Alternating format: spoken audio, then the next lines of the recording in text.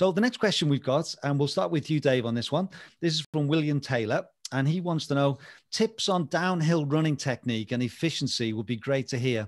Would love to hear things to practice and incorporate into training runs to avoid mashing the legs too early on race day. Another entire podcast coming up. So I said when I was thinking about this this afternoon, what I was going to say, I was thinking about me and you, John, doing the training for the Lakeland 100, working on our downhill running technique. And it takes me about, what year was that? 2012? Yeah. 1964. When I was a lad. So I wanted to, obviously we all know that we have problems towards the tail end of an ultra with our quads. But I wanted to back that up. So I did a bit of research this afternoon. So there's a study in 2019. And what this study found was that the greatest slowdown, if you're comparing flat running, uphill time and downhill time, the greatest differential in slowdown in ultramarathons is on the downhill towards the end of a race. And I'm sure vast majority of people out there are training to get themselves along the flat and up the hill as fast as they can, or as efficiently as they can, and maybe ignore what's going to happen towards the end of the race when you're coming downhill. And I remember I kept saying this to you, John, that if you're having to walk downhill at the end of the race, you are wasting gravity. That is the line. You've got to use gravity. It's like a cardinal sin having to walk downhill at the end, towards the end of a race. So the problem is that the sort of physical load, the forces when you're running downhill are so big on your muscles. Okay, yes, they're big muscles and they can take them to a degree, but it's absolutely brutal what your quads in particular are taking because of these eccentric contractions. So your muscle is kind of trying to contract and breaking, but it's being pulled at the same time, and that's why you suffer with this kind of muscle soreness after. So the issue with this is, and people are probably thinking, right, if I go out and do loads and loads of downhill running, I'm going to get really good at this. No, not quite, because if you do loads of downhill running, you're going to be so beaten up all of the time that you're actually not going to be able to do quality training over a period of time. So you go out and you do a really hard downhill training session, then you can pretty much write off the training effect for the next 4 days. So you've got to be thinking long term all the time. So a few points to think about while you're actually doing some downhill. So these are almost like, I'm put PE teacher's hat on for a moment. So like the coaching points, just something to think about while you're trying to do this. So high cadence. So a lot of us, when we start running downhill, we tend to try and bound a little bit more. And when you bound, what that does, you're overstriding slightly, you're hitting the ground with greater force, and it's a greater braking force, so it's even more brutal on your legs. So if you can kind of think pitter-patter with a leg strike, or a foot strike, sorry, to the ground, you're going to reduce your ground contact time, you're going to keep a high cadence, so therefore the forces on your body are a lot less. So basically you're trying to preserve that failure point and make it as far down the race as you possibly can. If it's possible, obviously, the very, very steep stuff, this isn't necessarily possible, but you want to try and avoid landing with a heavy heel thud when you're running downhill. You want to try and land a little bit more forefoot. And the way to do that is another point, is to kind of just move your body weight, your center of gravity forward a little bit. You're never going to quite run perpendicular to the hill, but if you can get forward a little bit, the more you lean back, the more braking force you've got and the higher general forces.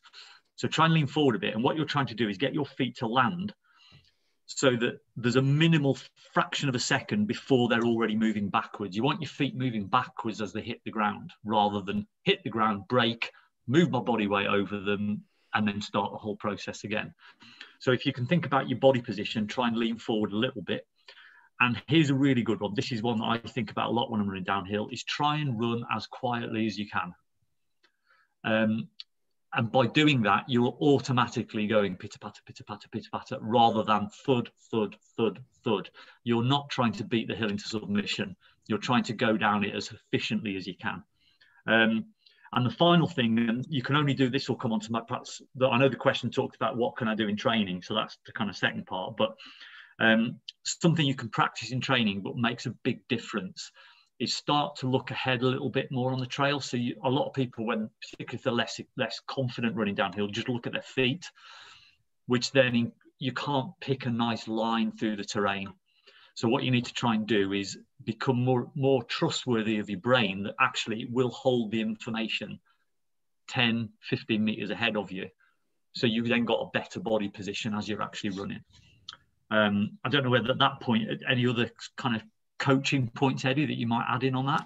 Well, that is very interesting. There's a study. I need to dig it out because I tell people about it all the time. But if you have a strong core, it releases something in your brain that allows your body to move faster downhill, because your body is telling your brain, I am supported, you can go for it.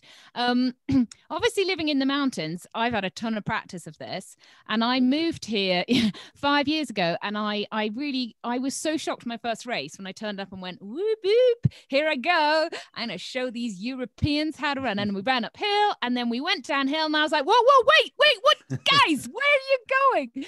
Oh my God, they run down. So if you can learn to ski, it's a winner, because it's exactly that. And like I run with a lot of my mates out here, and the downhill is always the bit when I'm turning around going, guys, come on. What are you doing? We're pretty much, we can jog uphill in the same pace. The downhill, I'm like, come on. So the little tips I always do is get in that ready position. Think of a tennis player. Think of anybody about to do a sport. You prep your body. I'm ready. If I trip, I'm balanced. I'm ready to go. And another good tip, try this out training, is I like to sing. I think if you sing a good song as you go downhill, you relax, you stop thinking about what your feet are doing and what's going next and are you going to fall off that cliff. You pick a good tune and off you go, and you sing as you go downhill. And I guarantee, I'd like some video evidence, guarantee you'll run better. It's all about relaxing, and it's all about not thinking, oh my God, I'm going to fall. It's all about, I am in control. I'm too, like Dave said, I think in skiing now, I'm 2 turns ahead and I know what's coming, and I've got a strong core, and I can embrace that downhill. And just practice. I mean, it is literally, there's no secret to it. It is just practice. And running off the path. If you've got a downhill, don't stay on the path. Go off the path and practice in a little bit of technical stuff, so that you're not, so if you're throwing something in a race, you got it. But it is, I mean, it's such a skill, and I'm still not as good as I'd like to be. It's interesting because John knows my 2 songs. I have 2 songs that I sing in technical terrain on downhills and so on that make me smooth. One of them I'm very happy to reveal, and the other one I'm very sad to reveal. But Oasis, Roll With It. So I sing that, rolling down the hill. Exactly. And the other one, 80s throwback, Sade, Smooth Operator. So that's what I sing when I run downhill. That's it. I love it. Be smooth. So going with the confidence thing, Eddie. So one of my training tips was that initially, if you're very inexperienced, find a hill locally. It doesn't have to be a long hill. It can be a 20-second run downhill. That's all it needs. And obviously on a trail would be ideal. But run the same hill downhill lots and lots of times, so you know the hill, because that then takes a little bit that fear, that unknown quantity away. So you become more confident. Absolutely. Your local hills, you don't even think about them. You run back down, and then when you find something technical that you've not done before, and you're like, whoa, stand back. That's such a good tip. I love that. Just practice. And a lot of my athletes, particularly when they're doing training for races like that, I've included a lot of climbing, like Leighton 100, UTMB, that kind of thing. So not to do with the downhill bit, or it's only partly, but we have our hiking reps. And most people do their running reps and blah, blah, blah. Well, okay, hang on a minute. But race specificity, you're actually going to hike most of the hills. 95%. So we do hard hiking reps with a pack on, and then turn around and run back down. And obviously you're repeating the same hill again there. So that's a great way of just building up the confidence of being able to do that. Nothing beats going out for a long run with lots of hills in it. Don't get me wrong, but not everybody's able to do that. I realise that. Something else to consider, maybe that I've got other things written down, but I am conscious of the time. Another thing to consider is that in most ultra races, certainly in the UK and on the continent in Europe, you're going to have to run with a pack on. And running downhill without a pack compared to running downhill with a pack is almost a different sport. start off without the pack to get the confidence, but then at some point you've got to take that step, because you've got to know how your body balances with a pack, because it's different to how it balances without a pack. So just something to be aware of as you go forward. And don't blast that first hill down. No, whatever you do, I mean, control. Run the last hill. Well, thank you to both of you for some great advice there. And I'm sure, William, hopefully that will answer some of your questions and everybody else that's listening.